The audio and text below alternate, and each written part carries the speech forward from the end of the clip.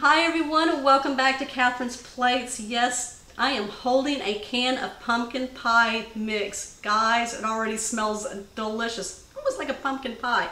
But I'm going to turn this into pumpkin pie twist. All the flavors that we love in pumpkin pie. And I'm going to top it off with something that we like to eat pumpkin pie with.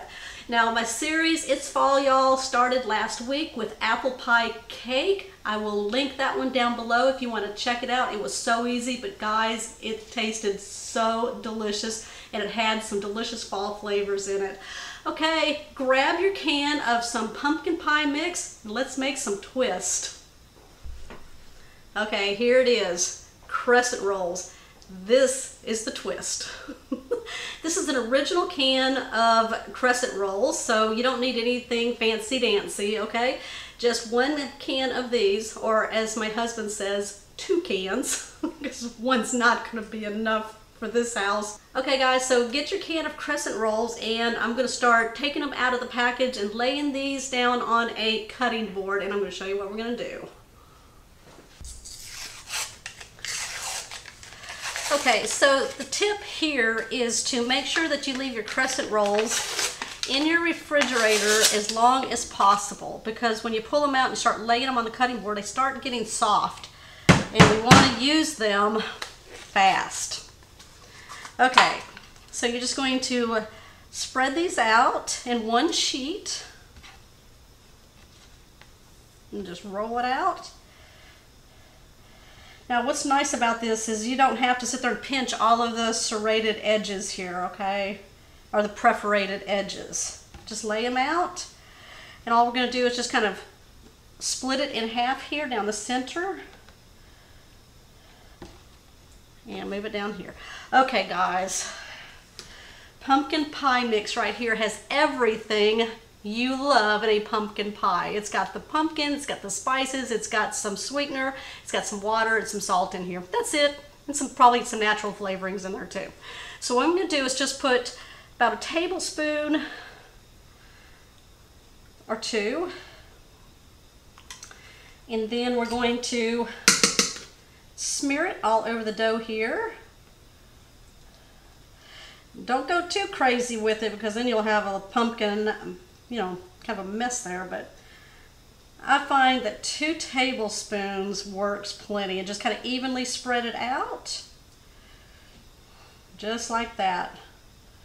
Okay, so we're going to take our other half of the sheet here, we're going to lay it on top of the pumpkin pie mixture, and just kind of evenly place it over the other crescent roll dough there.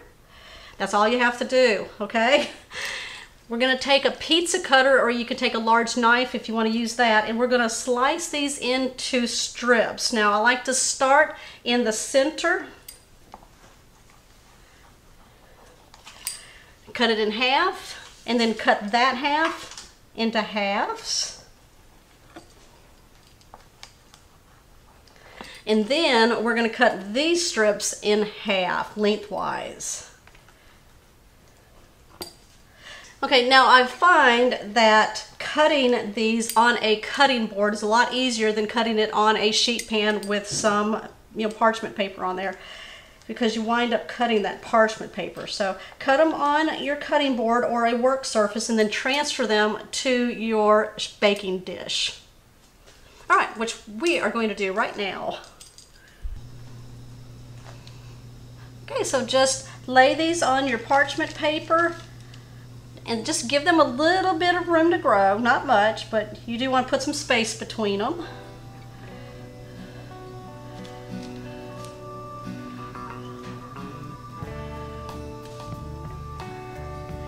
Now, as you can see, these made 8 twists. There we go, and we got our last one here. All right, let me show you how I'm going to twist these. Okay, so what you want to do is just pick up half of your dough here, and you want to twist it 2 times on the back side here, and then come to the front and twist it 2 sides here. That way you get a little control on these twists. So just pick it up from the back side, twist 1, 2, and lay it down. And then do the same on this side. Like that.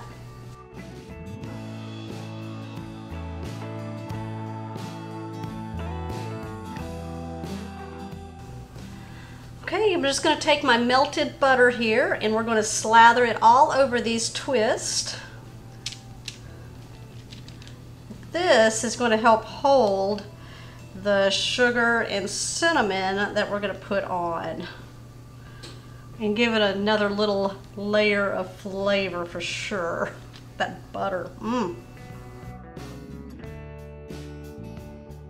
Okay, in a small bowl here I have about 1 tablespoon of white granulated sugar, and then I just sprinkled some cinnamon in here. Now that's just based on the flavor that you like, so if you like a lot of cinnamon, pour it in. And if you don't, lighten it up. What I'm going to do is just take some and then just start sprinkling them on these twists here. And again, these are your twists, so whatever you put on them, well, they're our twist actually. I don't know if my husband's going to share these. Nope. So you have to make your own. 8 is not enough. Believe me, y'all, 2 pans of these are going in the oven.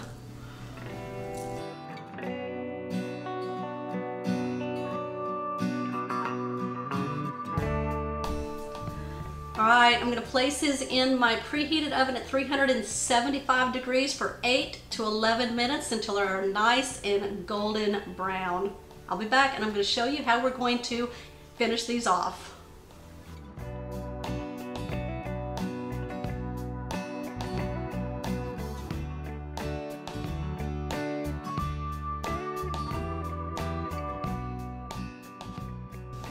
Okay guys, my pumpkin pie every year comes with Reddi-wip. Cool Whip, you do whipped topping. Oh yeah. There we go. That's my size there. Pumpkin pie twist with some whipped topping. Let me try these for you.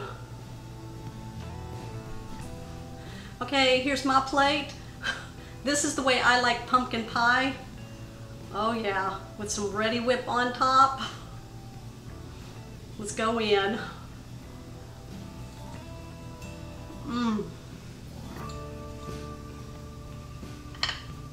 You guys, this is so light, so fluffy. The crescent rolls, oh my gosh, it's better than a pie crust. It's so light, flaky, delicious.